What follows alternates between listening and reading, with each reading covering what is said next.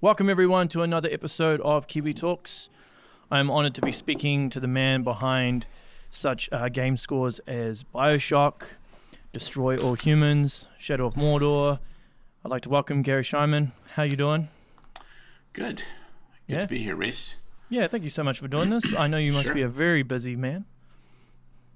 Happy to do it. One of the things I wanted to know is getting your start in the industry, because you really kind of got known by Destroy All Humans. Was that something that you planned out from the beginning to get involved in the video game industry, or were you kind of settling in the whole film television space? Well, I go back certainly a lot further than that. I started in the 80s scoring shows like The A-Team and Magnum P.I. and Greatest American Hero when I studied at USC, University of Southern California, and graduated with the degree in composition and music comp, and with the absolute desire to become a film and television composer. Games were not an option back then. They just weren't technically advanced enough really to want sophisticated music, or even just the technology had not made that possible. I did score some games in the early 90s for an application or a company called Philips Electronics, which you may know from the Netherlands. They're Netherlands or Denmark, one of those two countries. And they had a technology called CDI, CD Interactive. CD was a relatively new format back then. It permitted you to actually record film and audio into a format that was sort of like a movie tree. It's actually the term video game very much fits that format so I scored a bunch of scenes that then you as a player would make choices about what you would do next, you know. So I did score those, but that was just sort of a one-off. A friend of mine was a producer at Philips Interactive, and then that company actually went out of business, and I didn't score any games again until 2004, when purely by serendipity, pure happenstance, my agent at the time sent the resume over to THQ, which was a big publisher at the time. They're also out of business. I'm putting these companies out of business. But it was he sent over a resume to them on a fax machine, which was still a relevant technology. Although I'm discovering it's a relevant technology now, because if you want to communicate with the Internal Revenue Service, you can't send them email. It's hard as hell to get them on the phone, so that you can fax them. So I have to upload files to Hello Fax, which is an online service to fax to, because I don't have a fax machine anymore. In any event, it was on their fax machine, and a woman who was an executive there, Rachel DeBiola, said, "I know him." And Rachel, I hadn't seen her in years, but she was my girlfriend's roommate from college. And so it was like just serendipity, and that her noticing it and recognizing my name and saying, "Hey, you should listen to this guy's stuff," to another woman who was sort of like handling music for THQ, got me an opportunity to score Destroy All Humans. So that was really my entry into what you would call the modern gaming industry. And that was a great experience. But I started in the 80s working in television and film, and did a lot of it. And I still occasionally score a film or some TV. So I'm not exclusively a game composer, although I would say most of my work is for games. Yeah. But were you aware of how much the space had changed in the time you'd been gone? Because you said you did some No. CD. I know a lot of the older composers, you had to use almost like code to make some of the soundtrack, and obviously that's no longer the case. But when you were approached to do Destroy All Humans, were you aware of how much it advanced, or were you thinking, okay, I'm going to be very limited here? I knew that video games were becoming big, an important entertainment format, but I wasn't a gamer.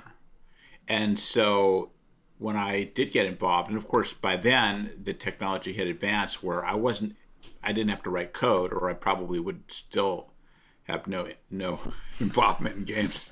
I would be screwed. But I was not required to write code. I just had to write music.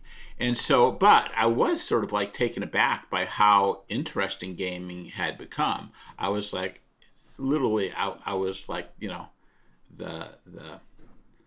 kid on the farm coming into the big city. Like, really, you can do that? That's really cool. So I really was kind of blown away at how interesting gaming had become, and I enjoyed it very much. And the game was successful, and my music was nominated for some awards. And I was like, this is a cool thing. I want to get involved. So I really made a very much an affirmative effort to involve myself in gaming. Went to the Game Developers Conference. I have most years since then. I've only missed once or twice since 2005 was the first one I attended. And so that's really kind of the genesis, just really some luck. And then hopefully people thought I did a good job, and then people hiring me. Yeah, because you say you immersed yourself in gaming. Because the problem is with gaming compared to, say, television or film is you usually have to invest a lot of hours into a game to really come to grips with it, right? But obviously as a musician, you're insanely busy. How do you find the time to even invest in gaming? Like, let's say with Bioshock, right? I think that's a 20-hour game or something. So would you play that from start to finish, or would you just play bits and pieces, try and get the grips? I of course, while I was scoring it, I was not able to play it. Right. But when I was done, I did play it. And I've actually played it a couple of times because I really loved the game. And I was willing to invest. I didn't do it all in a 20-hour. I didn't stay up for 20 hours and not sleep and not eat or drink or whatever. Have a little toilet next to my desk or anything like that. You hear about people who really... every now and then you hear about somebody who dies because they forgot to drink water for 26 hours or something crazy. But I was fascinated by it, and I also played World of Warcraft. So I really invested some time kind of getting to understand what gaming was, and I do it less now because I don't have the time. There's some games I want to play, but I haven't been able to pull myself or find the time to really play it. But I do like to play the games that I have scored, if at all possible.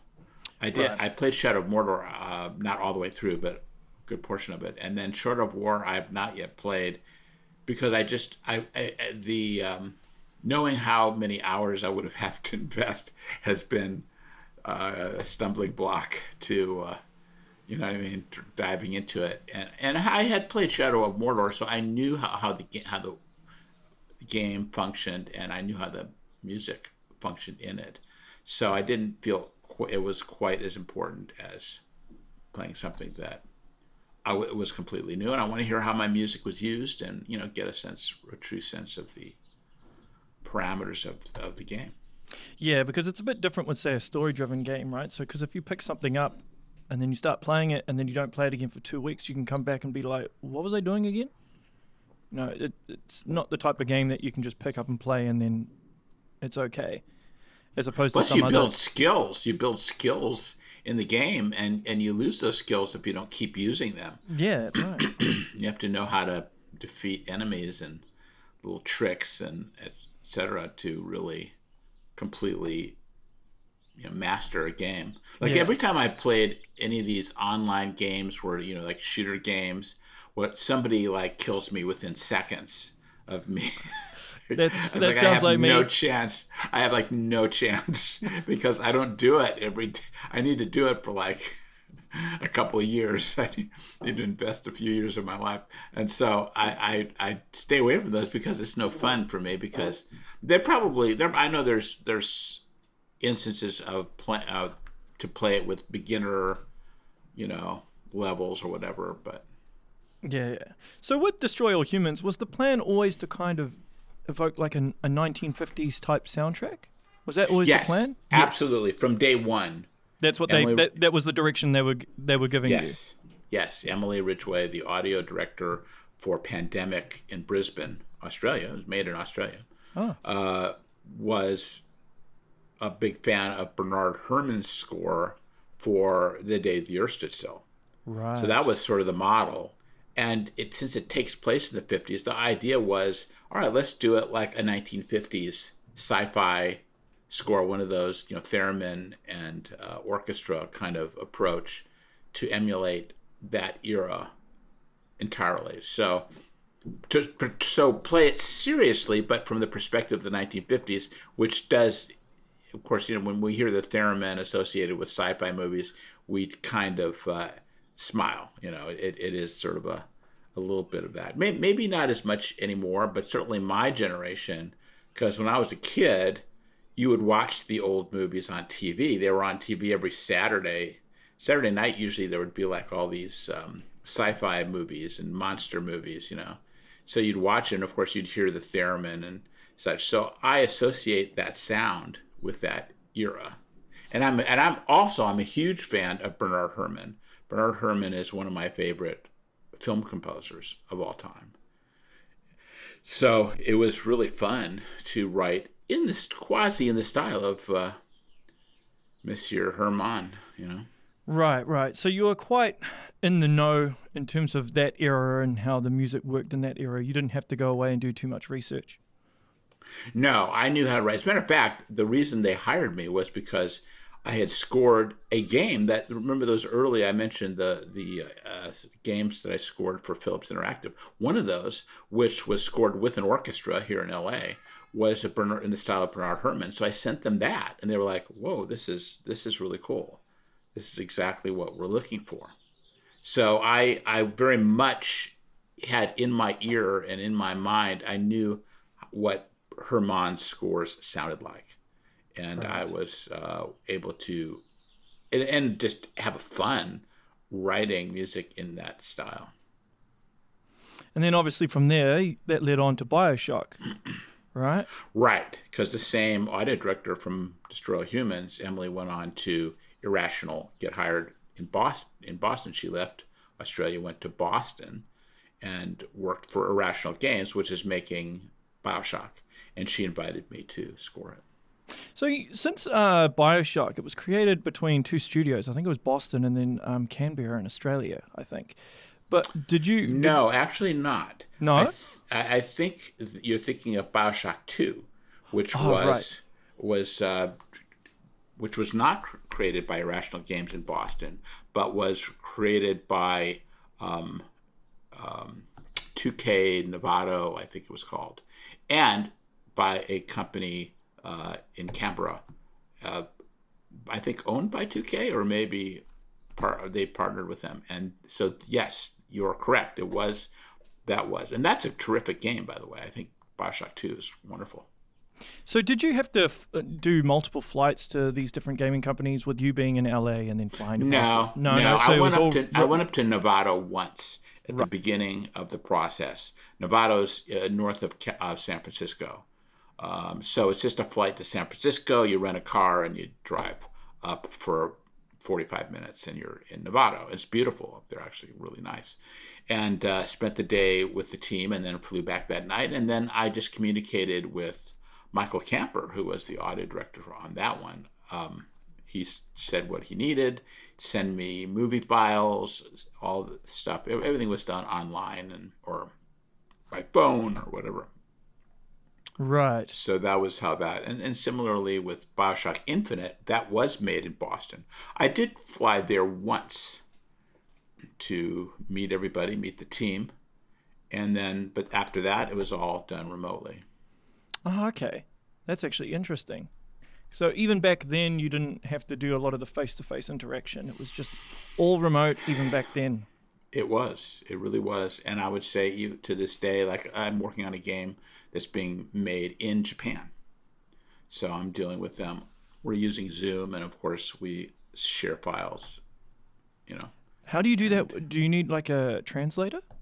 Well, as it turns out, the gentleman who is, I can't identify who these people are. Yeah, of It's, course. it's going to be in June. Actually, they will go public with it. But the one gentleman I deal with, actually, although he is Japanese, he was raised in Los Angeles, so speaks absolutely perfect unaccented English. And so there is no translation issue. It's just like you and I Wow. chatting right now. It's absolutely seamless. Now, he has colleagues that do not speak English, and that needs to be translated. But I deal mostly with him because, for the obvious reason that he's able to communicate without any barrier, without any language barrier or translation, which is a great benefit. Of course, because it would delay everything quite a bit, right? If every single thing has to be translated, even from video calls to emails. Right, and also I've worked with some Chinese companies. Sometimes the translations are not especially when you're trying to nail down some kind of mood or different a change that they're requesting, trying to understand what it is they're communicating, can sometimes the language, they may find words, but the words are not nuanced enough to be helpful. So it can cause issues. But in this case, we don't have that problem. Well, that's good. That's good. Yeah, that's very good. In terms of the licensed music that was put in Bioshock, for example, were you told to keep your music quite close to that? In terms of the No, I didn't have any idea what they'd use. Right. I never heard it. I never knew about it. I never knew what would be in the game and I never heard it until I actually played the game. Is that with all three of them? Like Yes. with licensed music? Yeah. Okay. I Right. had nothing to do with creating the music or advising them on which music to use. That was all done in-house by the audio director or music director. Okay, and they didn't tell you anything? Did they tell you they were going to use licensed music? I can't remember now. On the original Bioshock, I don't remember specifically having that chat. Yeah, you know what? I remember Emily one time asking me about the Tchaikovsky from the Nutcracker Suite. She wanted to know the name of the dance, that they ended up using in the in the Cohen's masterpiece there, the was it Dance of the Flowers, Dance of the whatever. I'm blanking on it now, but it's a very famous part of the Nutcracker I remember Suite. the Yeah. Cohen's piano masterpiece. Yeah. Right. Well, that I composed that. Wow. Okay. And you played it? So you recorded it? No, I didn't play. I didn't play it. We hired a pianist because I do play the piano. You can see piano back there. Yeah. But I probably could have learned it, but I didn't have the time. It's quite a difficult piano. It's piece very to play. complex. Yeah. Quite fast. Yes. And yeah. So hired someone to do that. Yeah, fair enough. Saves a lot of time, right? I don't play any of the violins or cellos either. We hired musicians. That's what we hired musicians for. But I had when I was at USC, I had a piano teacher there, Bernardo Segal. Bernardo was from Argentina, and he was a real interesting character. Besides being a fabulous pianist, he was a concert pianist. He also scored a lot of television shows, including Columbo. And on the Columbo shows, he would play his own piano at the recording sessions. But he was a concert pianist, and he also was teaching piano at USC at the time. So that's where I met him, and that was the first recording sessions I ever went to in LA for scoring sessions. Was at Universal Studios, where he would record for the Columbo series. Oh, wow.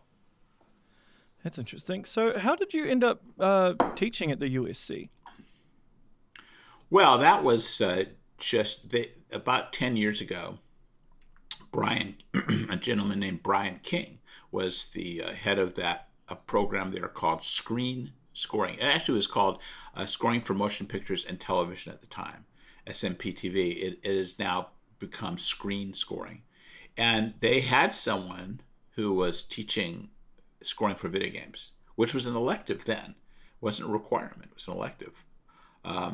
and he moved to Northern California, so he wasn't going to be in town. So Brian reached out, and I guess he knew somebody who knew me. I don't remember all the details of that, and asked me if I'd want to teach that class. And by that time, my career, I thought it'd be quite nice, quite fun to do that. So I started about 10 years ago. So how many times do you have to teach per month? I teach, well, now it's on Zoom. It's just once a week for a couple hours. That's all. Okay. So prior to the pandemic, though, would you drive to the campus? I'd drive to campus, which I'm not too far. I live in Culver City, which is about 20 minutes away. Oh, that's so it's not too bad. No, it's really not bad. And you just park, and I kind of like being on campus. That was my alma mater, so I've really enjoyed it. That's cool. So was part of the reason why you were more immersed in gaming, because I know I've read in interviews that the gaming industry doesn't have the egos like, say, Hollywood does. And is that made it easier in terms of, getting out there, because you don't have to contend with the egos, you don't have to put on the act or sell yourself every single time like you're going into an interview, when you're meeting people, when you're networking? Well, when you see a director, he's asked an assistant for a muffin, some kind, and when they get a blueberry and they didn't want a blueberry, and they throw it at the assistant and say, I told you I don't want a fucking blueberry muffin, then you're in the wrong business. But in any event, it is that there are a lot of lovely people in the film and television industry, but everyone I've met in video games has been really lovely to work with, I have to say. And that affects the stress level that you experience when you're working. And I have to say, it's a lot less, it has been consistently very low stress working in this industry. And I really like that. One of the things I disliked about film, and especially television, was the insane turnaround times where you just had a few days to write a lot of music and stress and etc. And that's just all gone. So I do really feel great about that aspect of it. That's not the only reason. It has also been by far more creative in terms of the type of music I've been asked to write. I've never been asked to write more interesting music than in video games. None of the television scores or film scores that I wrote were anywhere near as interesting as a Bioshock or a Shadow of Mordor or a Dante's Inferno or a Metamorphosis. These are really vastly more interesting. So from a creative standpoint, and then from a personal standpoint, it has been really, really wonderful to found this industry and to have been embraced by it and get work. It's just the best thing that ever. I've actually come to realize. I used to think, I wanted to win an Academy Award or whatever, and I've come to think that no, thank you. I really would. If I wouldn't change anything. If I could be working on big films, I'd rather be doing what I'm doing right now. It's just such a great place to be working, both creatively and in terms of stress. It's just been, wonderful. Yeah, you actually echo what a lot of other game composers have said, particularly when it comes to the deadline aspect of film and television, which is really intense. I imagine you would have had to do heaps of overnighters. I did. I when I first got into gaming, I was like, well, this is. I still kind of feel you really have too much time. I would rather crank it out, even if it's just moderate cranking, because lots of times you will have a week or two where you have nothing to do because you don't have anything to work on, and so you'll end up working on it for many months, even a year or more. But you do often more than one project. Yeah, right. So that's been common for you to have multiple projects at the same time. Yes. Have you ever been working on a game and, say, television at the same time? Yes, a film, actually. Oh, wow. Okay. Because the deadlines on film are not as No, intense they're as not television. as bad. No, they're Yeah. not. The Okay. television is pretty overwhelming most of the time. Not always, but most of the time it just really. And often what happens in TV is that composers build teams that help them with the writing. Unless they're super fast, some composers can just write tons of music in a day. I'm not. I'm fast, but not super fast. So having to write more than 2 or 3 minutes a day is a challenge for me. So what's your method? Do you sit there and just jam keys? Do you think of an idea in your head? Do you hum a melody? Like, what's your actual process to actually composing a piece? Yeah, well, obviously you're looking at what you're composing it for. Yeah. What is going on? What style of music would make sense here? Of course, once you've established a style, I mean, there's sort of a different process for like finding the idea or the motivic ideas for a new game.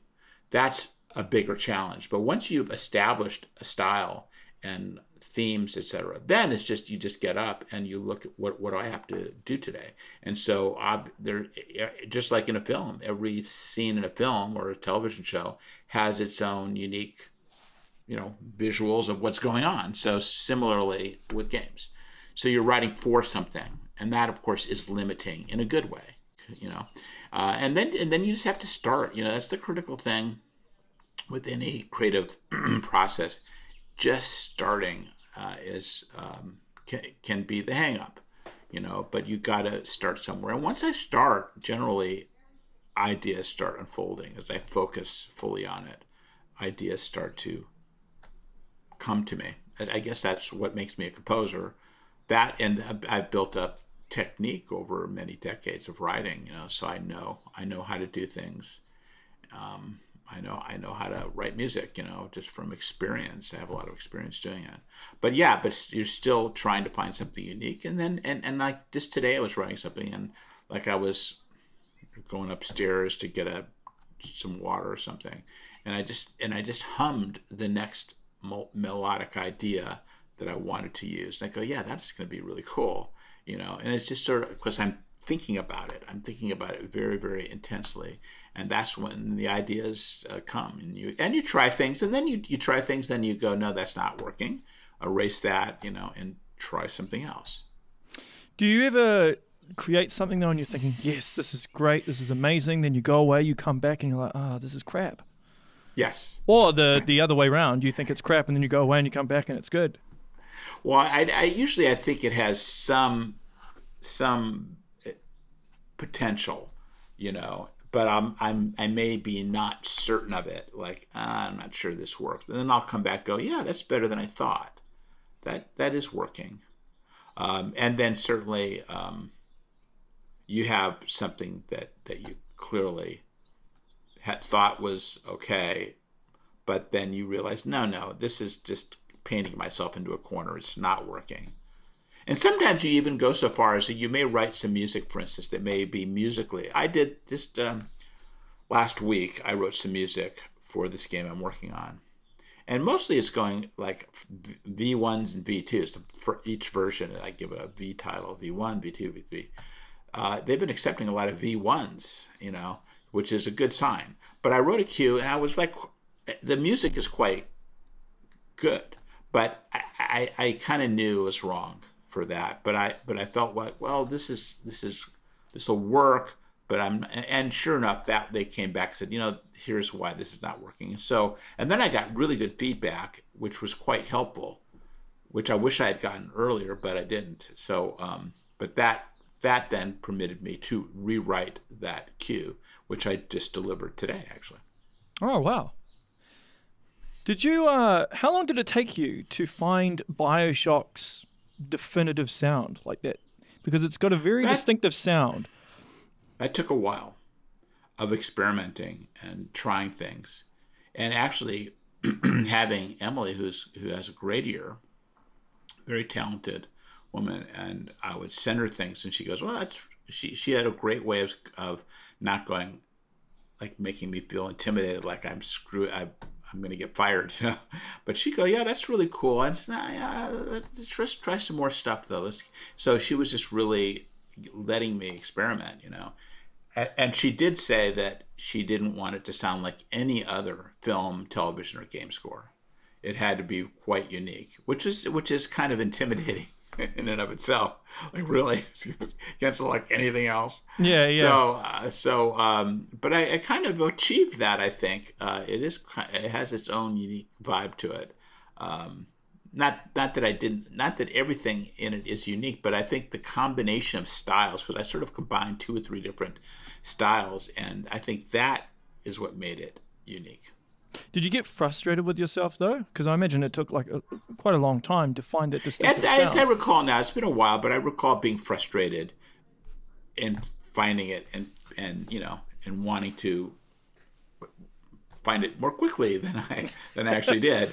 But you know, eventually it came, and when it did, you know, it was like it couldn't be anything else but this. This is it. This is the right style, and we both agreed, and everyone seemed on the team seemed to feel that way. You know. Was it much harder with Bioshock Infinite though? Because Bioshock at this stage was well known, acclaimed. You'd won awards.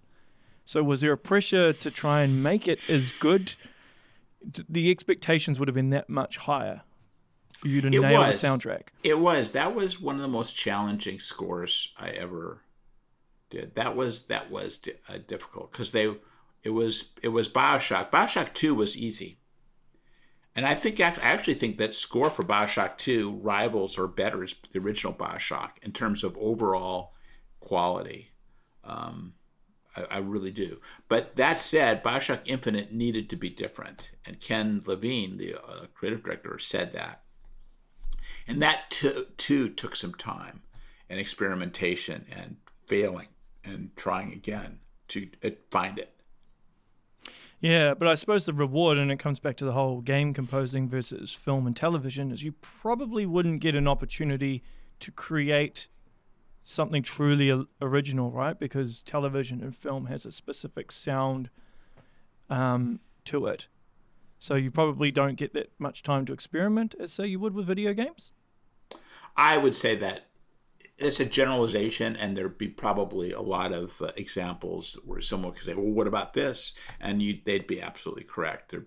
There's some fabulous film scores being written and as such. But there are a lot of television, for instance, is quite ambient these days and synthesized.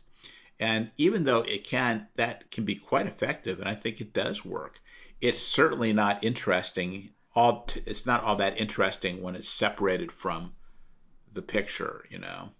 It's working underneath it. And it also doesn't involve traditional musical technique like, you know, melody and harmony and rhythm. It's more about sounds and building soundscapes. So that's certainly not true universally. You know, I remember the Queen's Gambit. I thought had a terrific score. I really loved it, and I thought that had a lot of great writing in it. You know, so there's still a lot of great music being written for film and television, but so I'm cautious about generalizing too much. But I will say that at least in my experience, the game music that I've been asked to write has been so cool. I mean, you know, Metamorphosis, I wrote in a style that's reminiscent of the early 20th century, you know, Schoenberg, Bertolt Brecht, expressionist style of music. And so, and used a style of singing that's quite unique called Sprechstimme. And you'd never get to do that in a film, I think. It would be pretty hard to imagine that being a possibility. So I'm still just sort of blown away at how creative I'm able to be. And I love that. I mean, that really feeds my creative spirit. You know, it sounds a little catchphrasey, but it's you know, it has the added advantage of being true. Let's say that it really does. I really enjoy being creative, and you know, I don't, if I decided to retire, I could do that. That's not a problem. I could absolutely do that. But I continue to work because I absolutely adore and love writing music. But if I had to, if someone offered me a television show right now, which was very stressful and it involved writing in ways that were, to me, not terribly creative, I think I would say no to that because I don't want to do that. I don't want to be stressed writing stuff that doesn't feel good to me creatively. Particularly if you have the financial freedom to not do it either. Right, and I'm fortunate that I have that, so that would be the case. But that said, I love working, and I would be really, if I wasn't working, I'd be really wondering what the hell I was doing with my life. I mean, I'd drive my wife crazy as well.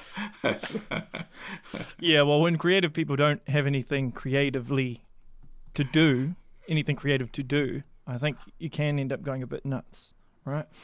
I think so. I think it's important to I mean, look, John Williams at 89 is still scoring the latest Indiana Jones movie. So. Yeah. Now, being from New Zealand, I couldn't avoid asking you some stuff about Middle-earth, Lord of the Rings type things. How did the whole situation come up with Shadow of War and Shadow of Mordor? Because I do know that the Monolith Productions, who designed it, they actually had a lot of contact with Peter Jackson and Weta over the design of the game. Did you speak to Howard Shore at all in regards to music referencing? No. No. And in fact, we were specifically told we did not need to emulate Howard's music in any way. Sorry, I was going to ask, was that part of the appeal of creating the soundtrack? No, we weren't required to write in the style. And fortunately, I had only seen one of the Lord of the Rings movies, which was the second one. Yes. Really? I'd only seen the second one. That's quite rare. To be honest with you, I wasn't all that interested in seeing them. That's not my style of movie. I don't like those big fantasy movies generally. And I've seen very few Star Wars movies either. I've seen a few, about 3 or 4 of them. So that to me was an advantage because I wasn't contaminated with Howard's music. Right. So I was able to do that. Now Nathan, who is still the in-house composer, music guy at Monolith, was a huge fan of Lord of the Rings. But I don't think his music sounded like Howard, anyways. Even though he had seen all that, he was a complete Middle-earth nerd, So he was totally there and. But he's a wonderful composer. So it was just a great opportunity to write cool music, lots of cool music, and score lots of cinematics. And working at both games really were fabulous. I really enjoyed it. And we recorded those actually in Seattle. The scores. Was there much direction on that, or were they just like you? Come up with something. We'll just leave that up to you. Well, of course, I was working. I'm a contracted composer, so I'm external. I wasn't an employee of Monolith. Nathan was. So Nathan was my go-to. And Nathan worked with Brian Palmathan, who is the audio director, who I love. But Brian, I adore Brian. He's just fabulous. And basically, I mean, it was mostly just Nathan. They very much trusted us.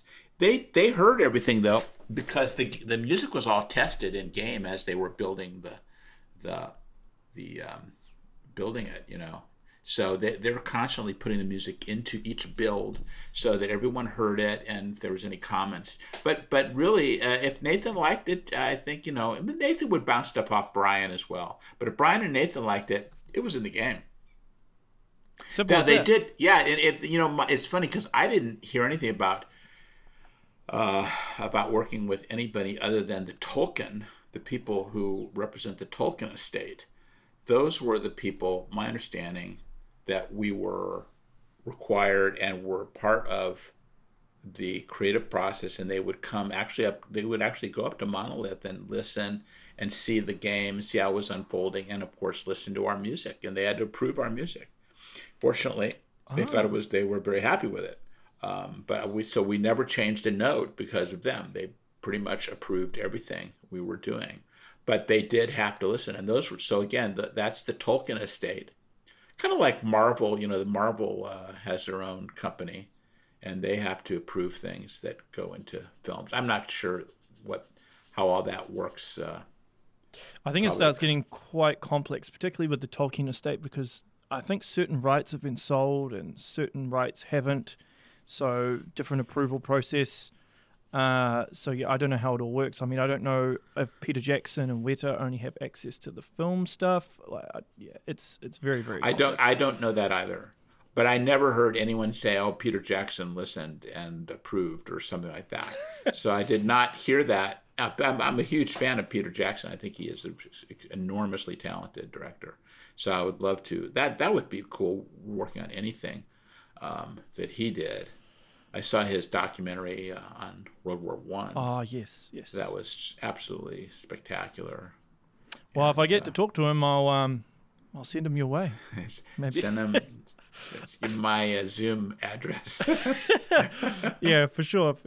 Because with the approval process of the Tolkien estate, how long did it take? Was it a couple of days, like a week, before they approved anything? Well, I think they came out at different stages as the game was being developed over literally a period of a year, both games. So they would get visits, I don't know, every quarterly or whatever, to listen, not just to music, all the assets were being presented to them. And so they would look at the artwork and the game was functionality, the scripts, music, all those creative aspects of the game they had to approve.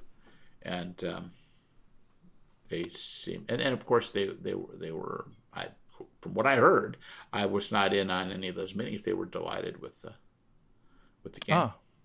Well, I imagine if you were in those meetings, you'd be a bit nervous, wouldn't you? I don't know if I'd be nervous, but I'd certainly feel uncomfortable if they were going, "Oh, this music sucks." I'd be oh crap. I think that would be anyone, right? We're screwed. So, but I was, Nate would always tell me, "Hey, we have Tolkien's coming in next week, so we're doing a whole presentation, so we want to get this cue done." And of course, I was always anxious to hear how they responded, But then it kind of seemed like since the response was sort of universally positive, I stopped worrying too much about it because it just seemed like part of the process, and we weren't changing our style or anything. We had already sort of developed ideas that they then approved, Yeah, fair enough. Did when Bioshock came out and you won all these awards and everything, were you getting approached to do games and then they asked you to make the soundtrack similar to Bioshock? No, I didn't. I didn't say that. It certainly, that was a very successful game, and the score was received very well, and it definitely gave me opportunities that I wouldn't have had. Dante's Inferno, for instance, I never would have scored that without. I mean, Paul Gorman said that he hired me because of because of Bioshock, So, but they weren't saying imitate this. No, they weren't saying that. They just felt it was a very creative score, and I probably could do something creative for their game, Because the only reason why I ask is sometimes when a composer does such a magnificent score, they can sometimes get typecast, right? As that guy.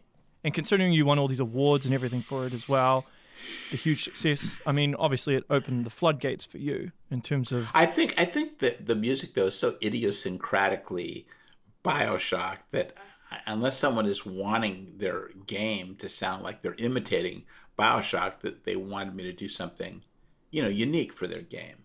So I think that they saw, okay, Garry can create a very unique title I mean, none of my music prior to Bioshock sounded anything like Bioshock. You know what I mean? So Yeah. it was like someone tasked me to do something really unique, and I was able to do it and pull it off. So I think what actually happened, which is very good, is that people hired me to do distinct and interesting projects. You know, Yeah. I maybe wasn't getting some of the more, Medal of Honor or those kind of games. But what was cool to me Would you want to do was, those type of games? Medal of Honor or Call of Duty or any of those first-person shooters? I've been sort of introduced to some of the people that make those. Um, I would, I'd be open to it, sure, if if they wanted me to do something unique for them. Sure, Hmm. absolutely. Is Um, there a particular franchise you haven't worked on, or a particular genre that you haven't worked on that you'd like to work on? You've done a lot, so it's hard to, I have I done a lot of suppose. different genres. I think it would be cool to do. I've always kind of had the fantasy of scoring a Western film, like a really good Western. Um, so maybe a game that was a Western would be kind of cool to do that. I mean, I didn't even think that anyone would create a game based on Franz Kafka's books, not only Metamorphosis, because Metamorphosis is based upon The Tower and other famous works by the great author. Right. But who would have thought, oh, I'm waiting for that Kafka game to come my way. It just all of a sudden presented. As soon as I heard, well, Kafka, of course, was such an interesting and creative and bizarre, known for his sort of out there ideas that immediately appealed to me. So I'm trying to think of something that I'm dying to score XYZ. Um, I don't know. It just something where they're asking for me to be creative, and open to ideas that I might present. Not too locked in stylistically, so that I can. But you still are scoring their film or television or video game. So they are entitled to have their input, of course, and in fact, they're the last word. So if they don't like something you wrote, it's not going to end up in the game or in the film or etc. So you do have to please your employers, and I'm very aware of that, and I'm very aware of the need to find something. But if they are the more creative people are open to really creative, different kind of approaches to their scores. I mean, do you have to chase projects now, or do you just get the offers coming in all the time? Since They don't Bioshock, they, pretty they much. don't they don't come in all the time. They Okay. they they come in enough to keep me busy, but it's not, there's projects that I've been up for that I haven't gotten, that I pitched for, literally wrote demos for, and somebody else got them, and I thought I would have done a terrific job on them. So I certainly am not at that point where I'm getting everything I want. As the old Rolling Stone song goes, you don't always get what you want, but you get what you need. So I kind of get what I need, but I don't necessarily get everything I want, which maybe is a good thing. I think maybe that's a healthier thing for you Yeah, to not. I think if you got everything you wanted, you can sometimes get almost like an entitlement, sense of entitlement sometimes. Yeah, Yeah. take it for granted and not be fulfilled and not have. It's the things you fight for that really are the things that are the most satisfying. And when you're challenged to write something different and you find it, and everyone seems pleased, that's the most satisfying thing, I think, from a composer's perspective. That really is cool. Have you done any voice acting? This might sound weird, but you've got like a really, really good sounding voice. So I'm wondering if the studio's ever asked you to do a little bit of voice acting while you're working on a score. I was going to make a joke.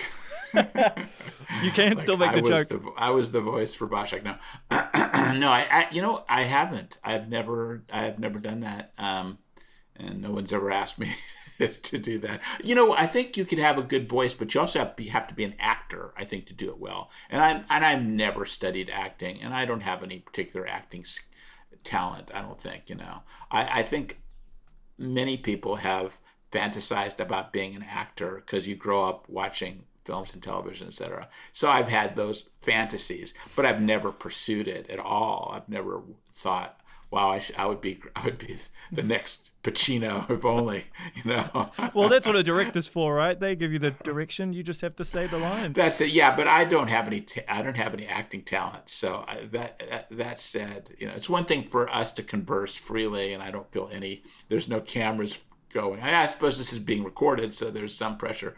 But I actually enjoy talking to people and doing interviews and things. So, but well, thank you very much. That's a nice compliment to know. Maybe on my next gig, I'll have my agent add that to the VO. Gary does, you know, VO. Voice acting. Yeah, no, you know, good voice actors are amazing, and you hear yeah. and you just hear it when somebody when you hear bad, like mediocre narration, you're going, oh crap. Yeah, I don't know if you listen to audiobooks like I do. Audible. Yeah. And every now and then you get a reader who is like just blows you away. I mean, they're just so good, and you go, oh, that's talent. That is really. There's a guy who, I don't know if you ever heard of Cormac McCarthy, the author. But he wrote No Country for Old Men. Right, yes. Coen's brothers made into a film, and The Road, which was also made into a film. But he wrote a book called Blood Meridian, which is maybe his greatest book. It's like Shakespearean in terms of how he uses language. It's brilliant.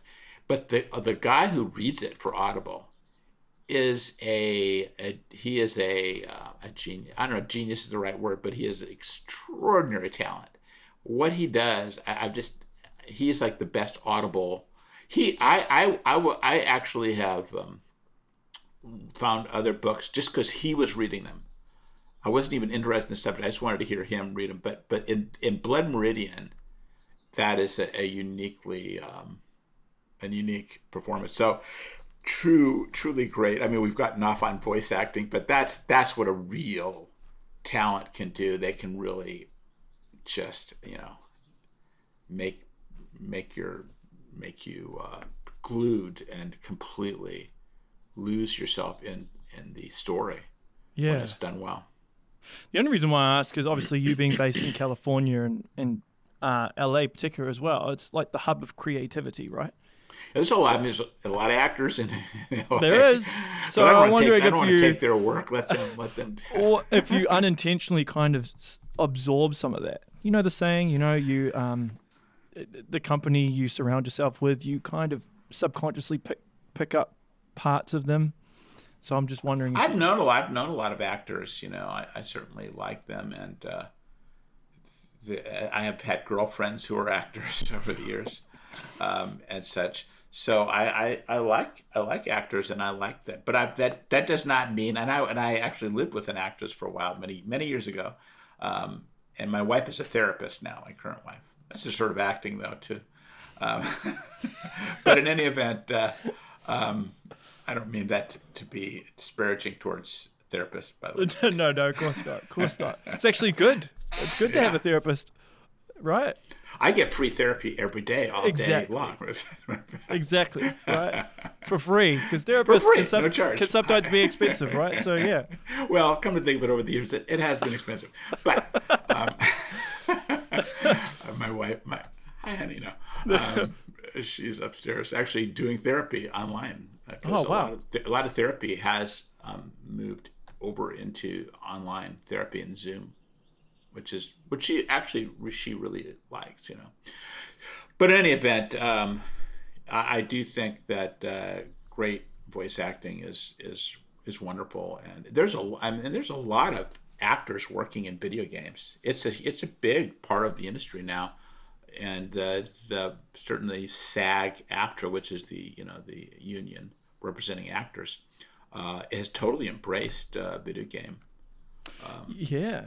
Well, it grosses more than television and film combined now. Yes, I mean, it does. It's truly like a behemoth in terms of, a multi phenomenal like industry. It's crazy, and it's still getting bigger. In fact, I think COVID, is making more people Yes, buy video games, so it's even bigger. I think so. I think that it's been a good time for the video game industry.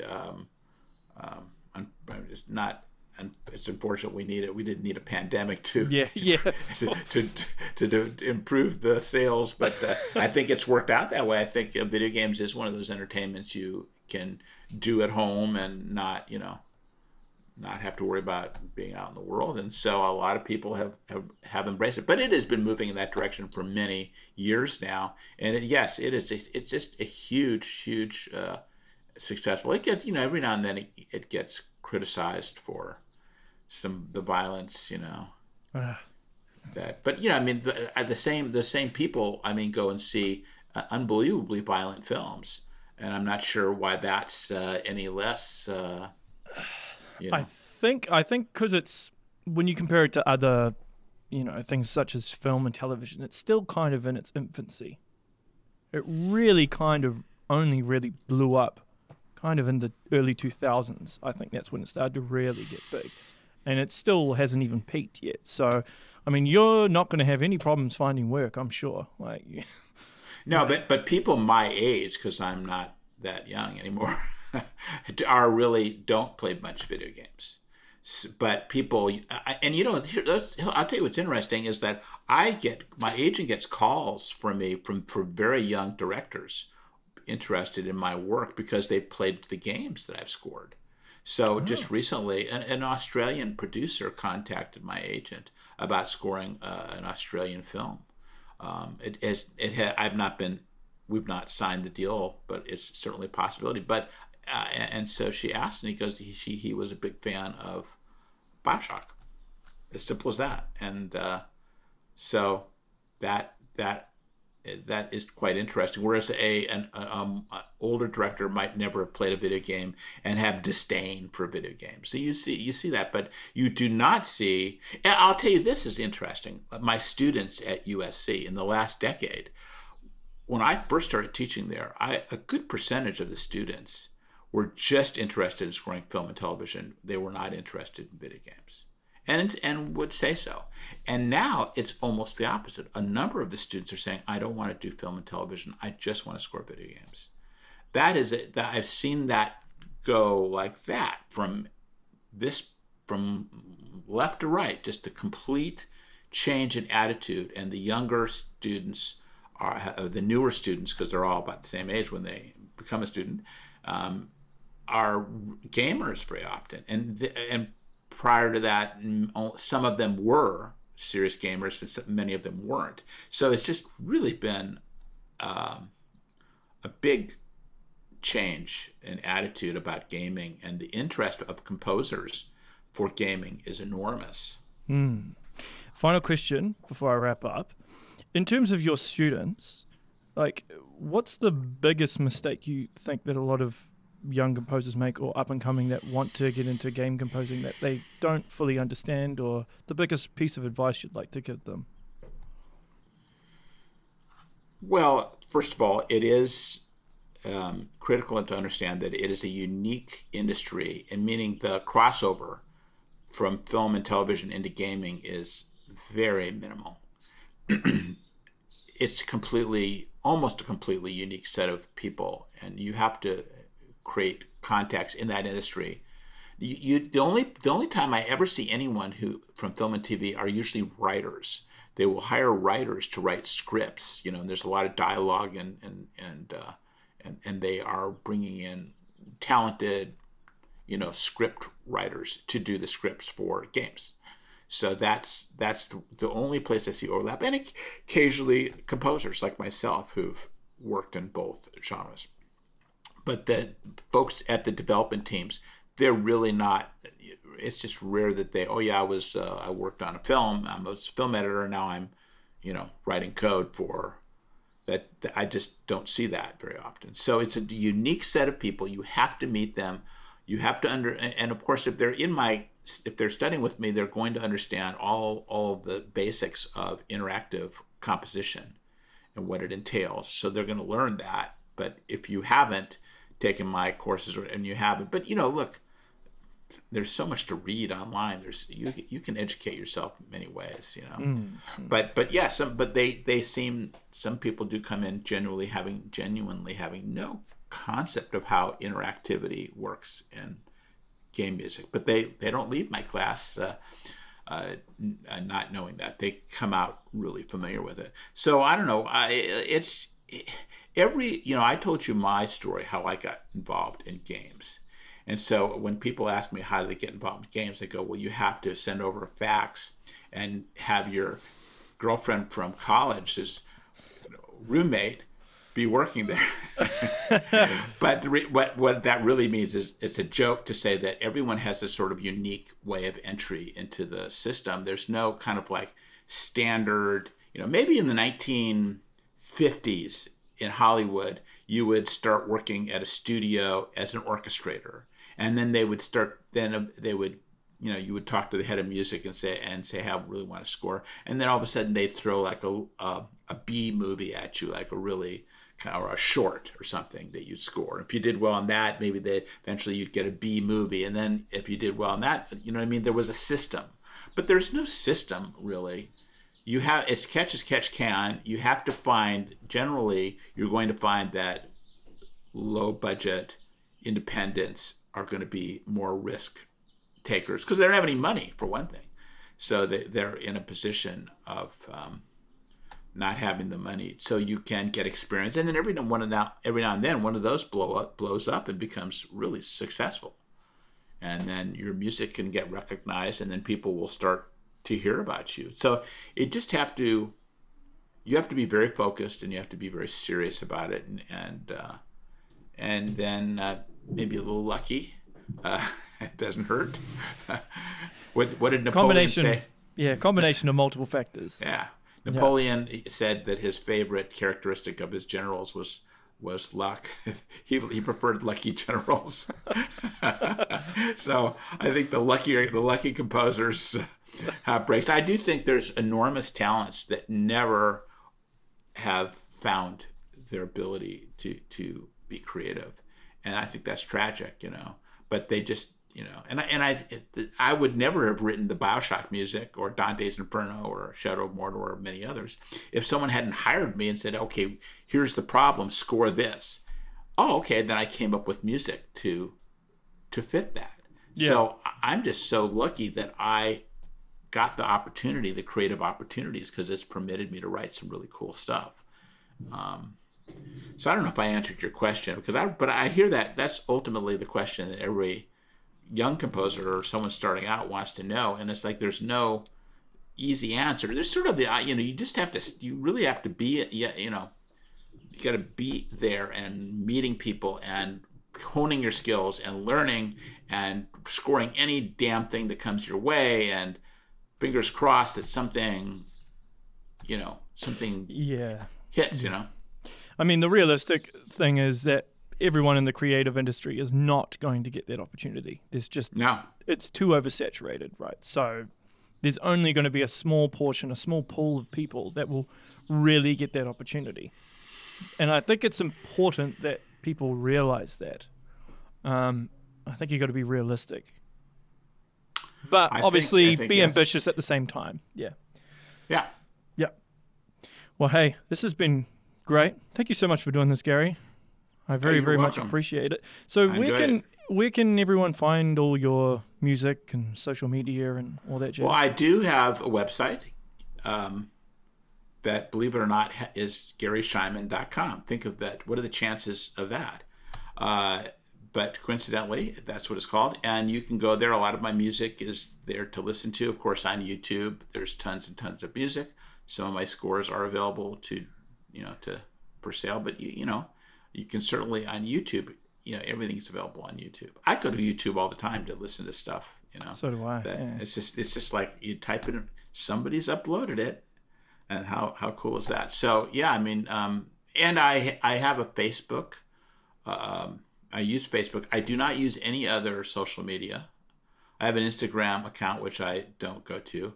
I don't have a Twitter account anymore. I dropped my Twitter account. To be honest, I don't love social media. Can I admit that? Is that okay to admit that? Hey, I'm the same. I don't like it. I mean, I only use it because I have to for this, but otherwise I probably wouldn't use it. So, hey, I truly understand. Yeah, I'm not that, yeah, every now and then though, like something really cool comes out of it.